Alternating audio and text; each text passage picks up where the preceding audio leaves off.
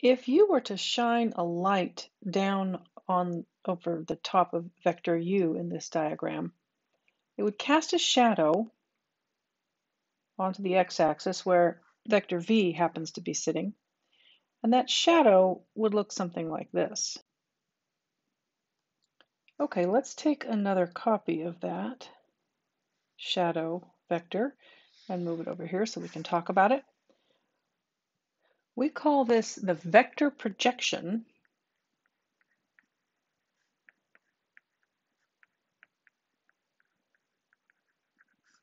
of u onto v. And we'll use the notation PROJ, which is short for projection.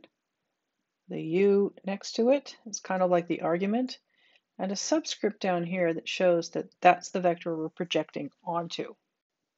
We can find this vector by doing the following computation. U dotted with v divided by the magnitude of v. We're going to multiply that by the unit vector v divided by its magnitude. If I simplify that, and this is actually, it's much more common that you'll see this written this way. If I simplify this a little bit, you get u dotted with v divided by the magnitude of v squared times the vector v. Okay, so what's really going on here?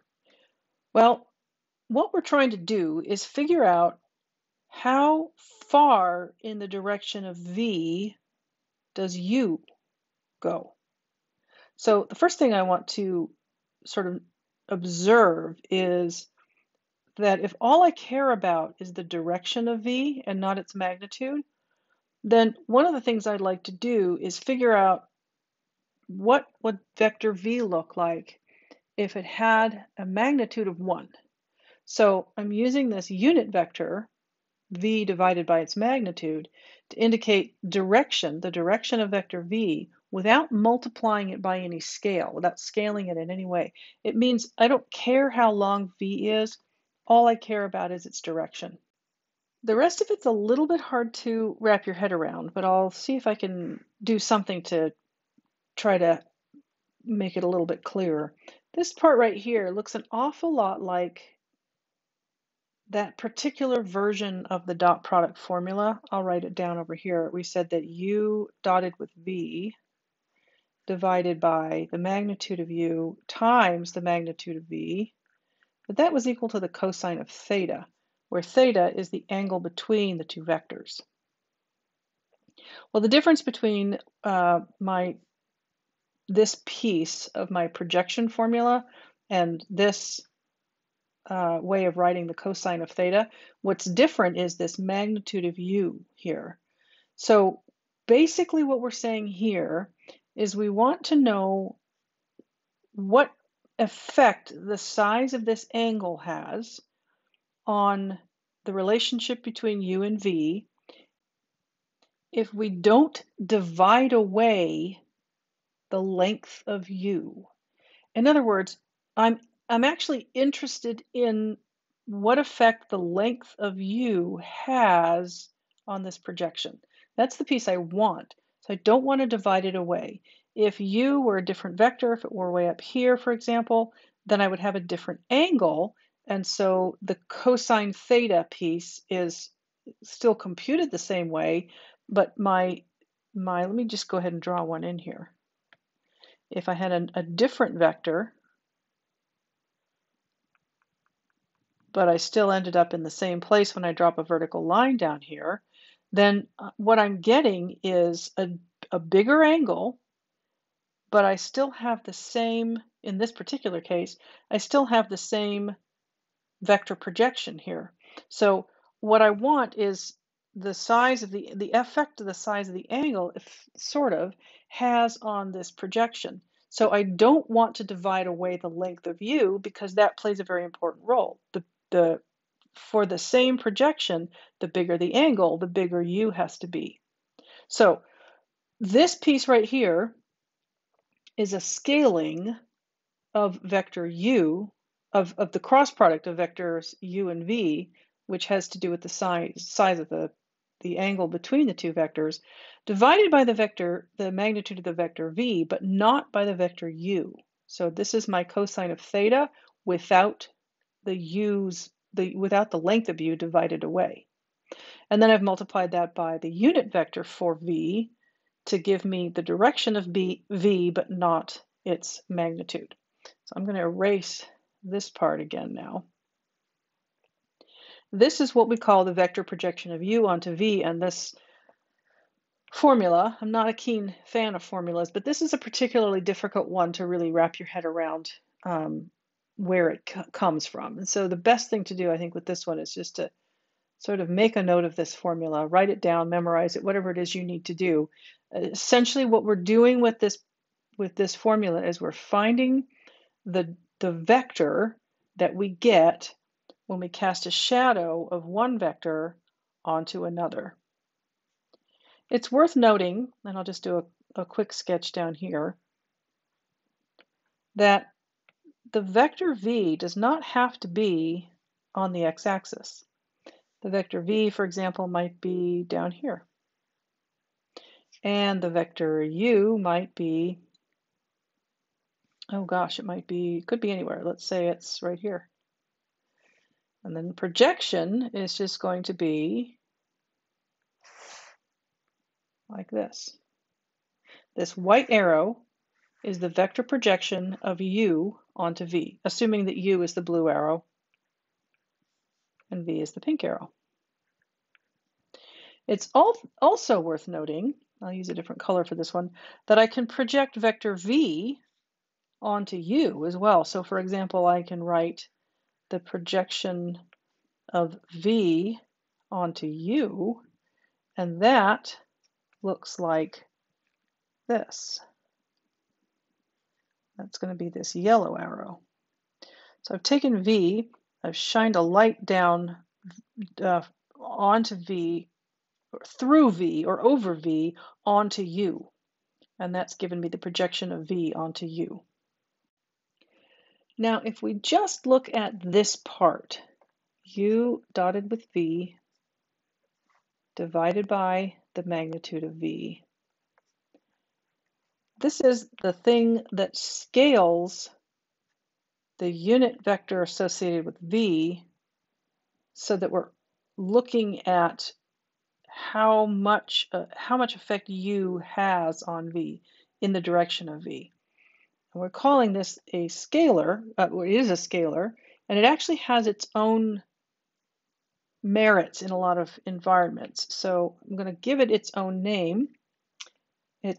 I'll label it first. This is the scalar projection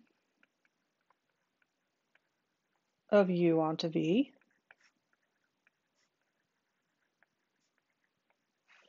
And its notation is COMP. Let me try that again. Need a little more room. COMP of u onto v. COMP stands for component, and it's a little bit misleading because vectors have components, but that's not really what we're talking about here. What we're talking about in this case is the component of, we'll go back up to this formula, the component of this formula that indicates scale, not direction. So this is the scalar component, if you will, and this is the directional component. We're interested down here on just the scalar component. Sometimes it is called the component of of u onto v. Sometimes it is called a scalar projection of u onto v. Your textbook calls it the scalar projection. And it is just a scalar. It's the scalar that tells us how long the component, the length of the component of u in the direction of v. So in this direction, how far along can I go and still be under the influence of u? That's really what that means. So in this projection, the projection of u onto v is this vector. Another way to write the scalar projection of u onto v is this. Take the projection of u onto v and take its magnitude. That means we're looking at u dotted with v divided by the magnitude of v squared, that's a scalar, times the vector v. This piece is a scalar. Scaling a vector gives us a new vector. What I'm interested in is the magnitude of that vector. Now, you never really see it written this way. My point in writing it out this way is to remind you that what this comp u of v, this scalar projection or this component of u onto v, what that is just the magnitude of this other thing that we came up with. Okay? This is a unit vector. So a unit vector scaled by this much is going to have this magnitude. And where is it? There it is. There is the magnitude of a scalar times a unit vector. A unit vector has a magnitude of 1. This is the thing that scales it. So the scalar projection times the unit vector gives us the vector projection. Okay, let's take a look at an example. I've got two vectors here, A and B, and I'd like to find the projection of A onto B and also the projection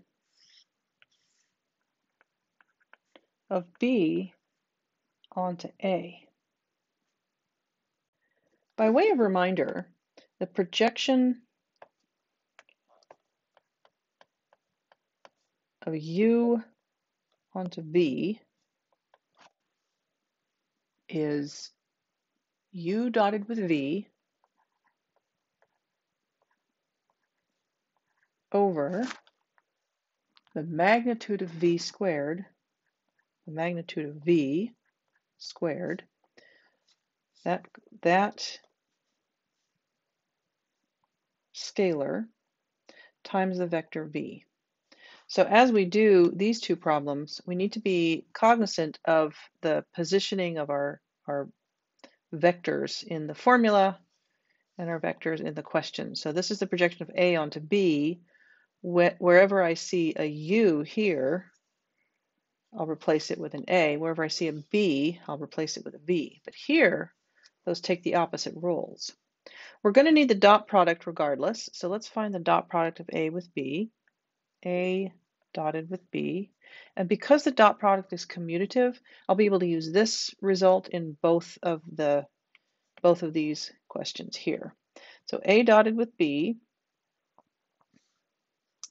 is -4 times 2 plus 3 times 0 plus 1 times -5. So I get -13 for the dot product of A and B.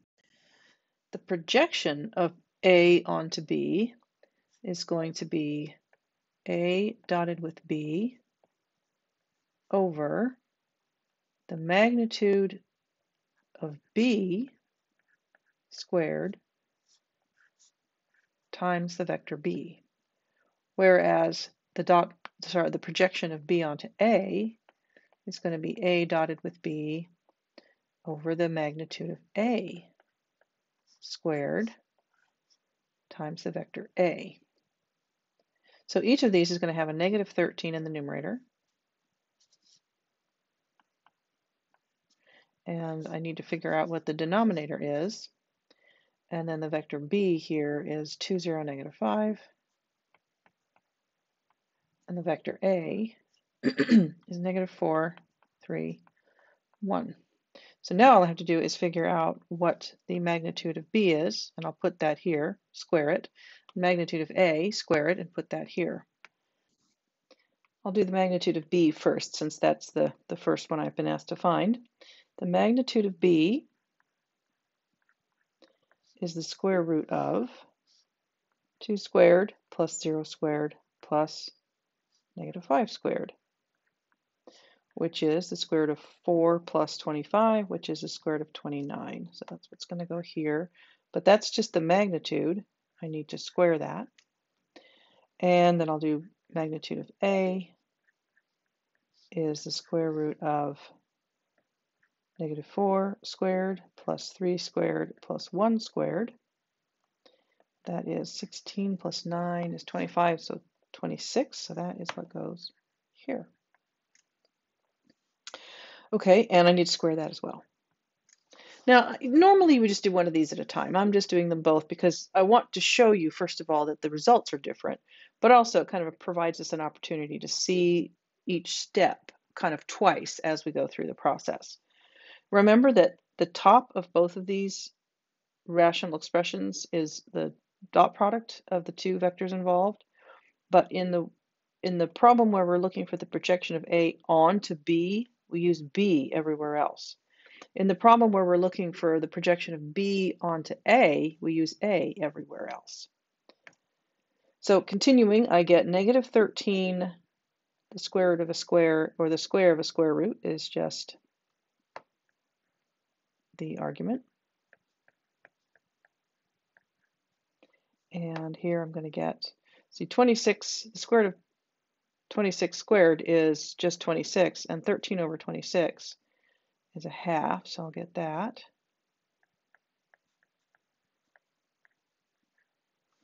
And for my, so I could leave them at this point. I could leave these in this form,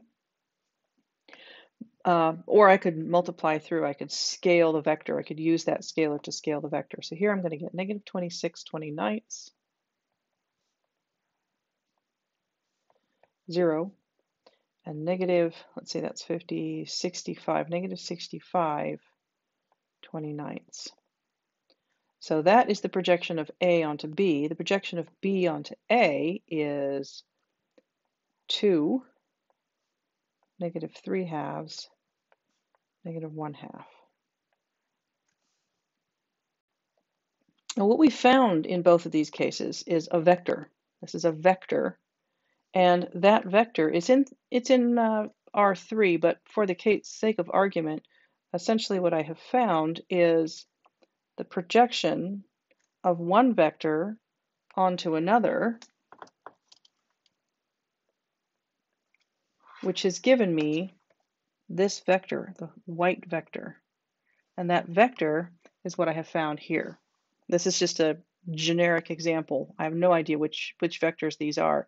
But what I've found is the vector. This is the vector. That's the projection of A onto B. Or this one, the projection of, sorry, this is the projection of B onto A. This one's the projection of A onto B. What I have used in the process of finding that, if I take out one copy of this magnitude here, this U dot V over the magnitude of V, that is the component of U onto V, or the scalar projection of U onto V. And I needed that value in order to do this work, but usually it's the projection, the vector, the resulting vector that you want. So that is how you find scalar and vector projections, and this has been an example of actually finding a vector projection in R3.